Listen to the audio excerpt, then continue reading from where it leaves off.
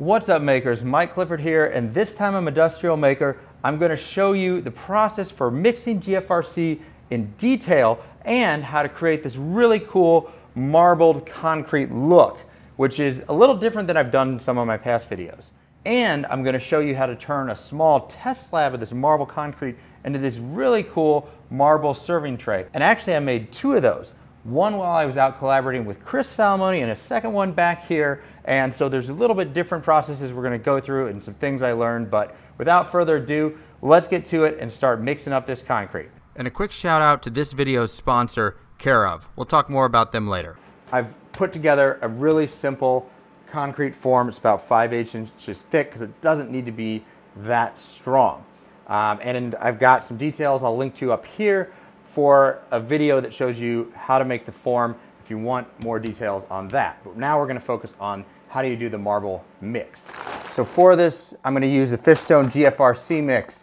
GFRC can be poured super thin, has a ton of strength benefits. We're just going to use a scale to measure this out. I'm going to use about 20 pounds of mix. I probably won't need that much, but I always like to mix a little extra. You really need to mix GFRC evenly, and in order to do that, you're going to want to get a dedicated concrete mixer or at least a helical paddle on a drill and then mix in a bucket instead of a pan. So the next step is to measure out the water. For one 50-pound bag of GFRC mix, you use 1 gallon or 8.2 pounds. Since we only have 20 pounds or 40%, get a 3.28 is 40% of 8.2. With GFRC, you always want to add some water to the mix bucket first and then add the concrete mix to the water. But you want to make sure that you don't have too much water in the mix, so I only add about 80% of the water to start out. Then I add about half the concrete and start mixing it up. And I'm just going to go gradually back and forth, adding concrete and then adding a little bit more water if need be until I get it to the right consistency for the pour.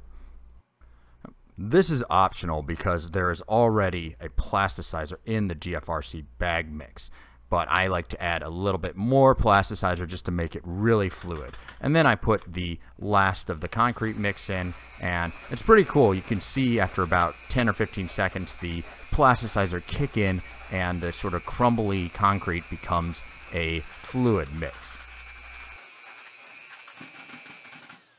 And I'm just going to show you really quickly the right consistency that you want to go for with a GFRC mix. You want it to fall off the trowel and leave just a thin coat on the trowel. And that tells you it's thick enough to stick, but that it's thin enough to flow and evenly coat the surface.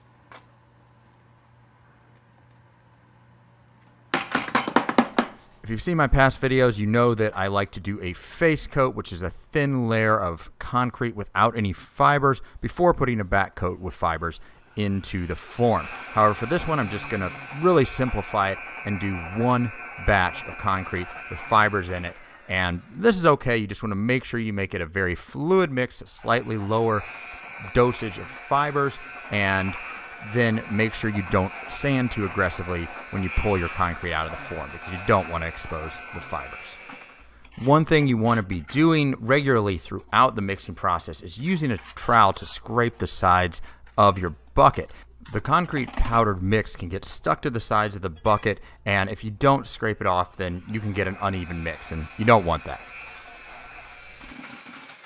The last step is adding the powdered pigments, and I used a charcoal and a blue pigment in this one, but there are lots of different colors that you can use. And what I did is I just put it in and then used the trowel to kind of mix it in unevenly, making sure there were no big clumps that would lead to weak spots in the concrete, but leaving it still in a swirled pattern, which then would create the marble effect when you poured it into the form.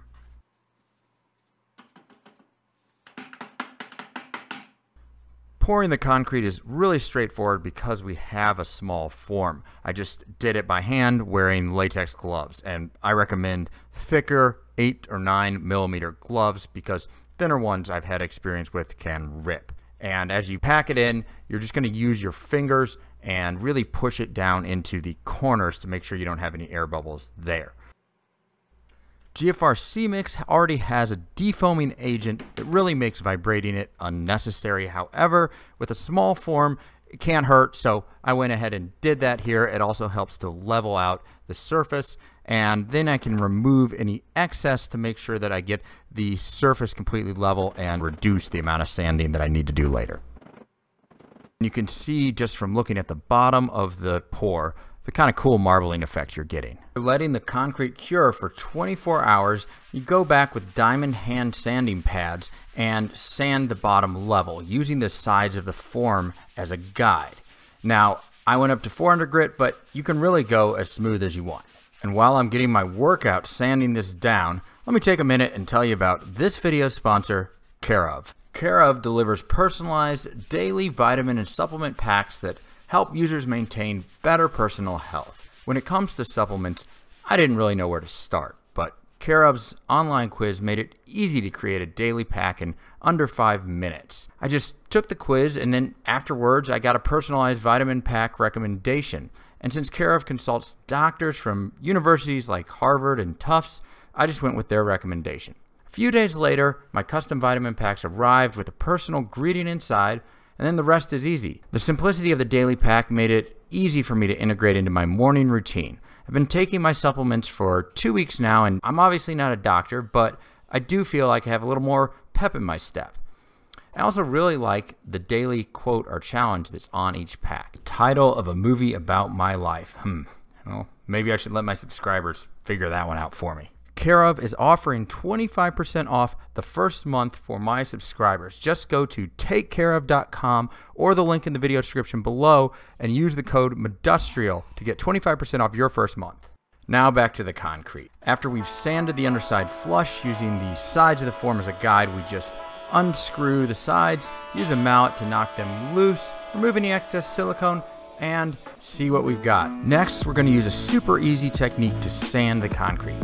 Just get a spray bottle and wet sand with 400 grit sandpaper. Now there's just two things to note about sanding here. One, you want to wait at least an hour after demolding because sometimes the surface of the concrete is a little tender right after you pour it out of the form and you don't want to over sand. Two, you know when you've sanded enough, and it doesn't take much because you'll feel the actual surface change and the texture of the melamine disappear under your hand. The last step is to apply concrete sealer, and I just used a really simple acrylic sealer for this one that you just wipe on with a rag. And the only thing to know is to make sure that it doesn't stay pooled on the surface, and that's it. When I tell people how to get into GFRC and concrete generally, I say you should always start with a small test slab just to get a feel for the process before scaling up. And this serving tray is going to be a great little project for that test slab. The idea here is that we're just going to make a wooden frame, similar to a picture frame with cutouts that serve as handles. My first attempt at this was while I was out collaborating with Chris Salamone in Los Angeles, and I made it way harder than I needed to do that. So I think we've all made this mistake. And if you haven't, maybe you can learn from me here. You know those times that you know the perfect tool for the job, but that perfect tool has something involved with it that's going to take you a little bit to set up. And there's another tool that is just sitting there waiting to be used without any setup, and you just want to start cutting. And so you go for it, and then you realize once you're already past the point of no return that you've just spent 3 times as long because you didn't take that 15 minutes to set up. Well, that's what happened here. I knew the router table was the best tool to make the chamfers for the frame, to make the cutouts for the handles, and to make the rabbet for the tray to sit in. But it was buried under Chris's joiner and planer, and I didn't want to get it out, and the table saw was just sitting there, and so was the CNC. And so I decided to use those, and that led to 3 main mistakes.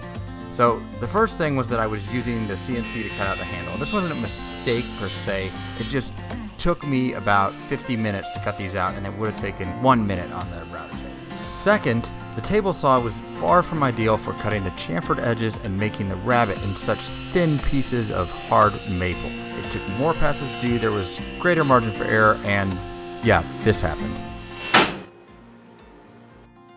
And the third mistake there was that the chamfers being cut on the table saw with pieces that were that thin before gluing up the frame meant that we didn't have perpendicular corners to clamp against when we were gluing up the frame, and so the glue up was just really challenging and took way longer than it should have for a simple frame. Now despite those, I think this one came out okay, as you'll see in the end, but when I got back to Chicago, I wanted to see how much time could be saved by doing the frame for the marble top the right way. Needless to say, it turned out to be a lot.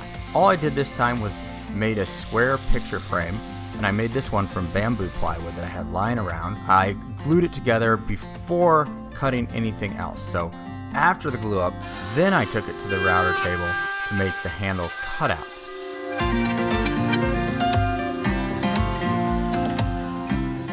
Then used a battery power router to chamfer the edges.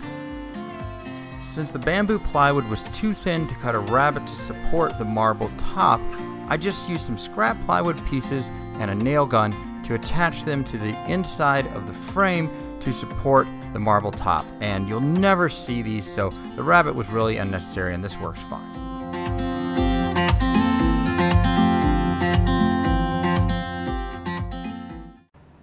Alright guys, that's a wrap on this one. I'm pretty happy how it came out, and I hope you guys learned a thing or two and maybe can put some of these techniques to use in your own projects. If you like this, hit that subscribe button, hit the bell button so you get notified about my future builds, and definitely make sure to hit the thumbs up button on this video if you made it this far, because it really does help me out and I greatly appreciate it. That's it for this time, and I'll see you next time.